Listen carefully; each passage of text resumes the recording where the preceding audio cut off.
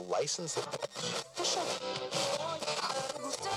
And you're welcome back. It's 6:49. Today is World Food Day, and to mark it, Glennis, the dairy company, is teaming up with development agency Gorta to help farmers in Africa. And to tell us more about the project, I'm delighted.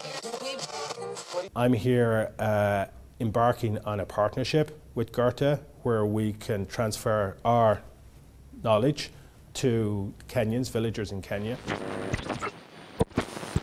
Gorta's own vision is a world where there is no hunger and where the poorest communities have the means to create more prosperous futures for themselves and their children. And I want to find out today how that is achieved. The word Gorta really resonates with us because of the famine, and, you know, all these years later, it still obviously is within our own race memory. And so we need to create the most modern development aid programme of any country.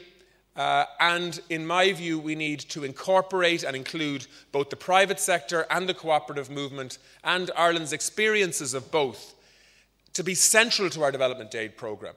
And that is why I'm so encouraged to see what Gorta are doing at the moment. In the NGO sector, we have been infected with an illusion that there is no complementarity between social and economic and business development. What we can do to pass on our knowledge to developing world countries, trade, education, culture, sport, the arts, all of those things need programs, need strategy. We have the know-how and the experience here, and I think it would be fantastic for us to say to the developing world, we're here to help you, we can build capacity, and we can pass on our knowledge. We are hosting, along now with the Gorta Regional Office in East Africa, on our campus, the Livelihoods Fund, a €50 million fund set up by Danone, Schneider Electric, and a number of other businesses, looking to actually implement, operationalize this concept of the private sector investing in good things to do with sustainable development. Commercially, logistically, and transactionally, Africa is improving immeasurably. And I think people need to understand that is, you can do business down there.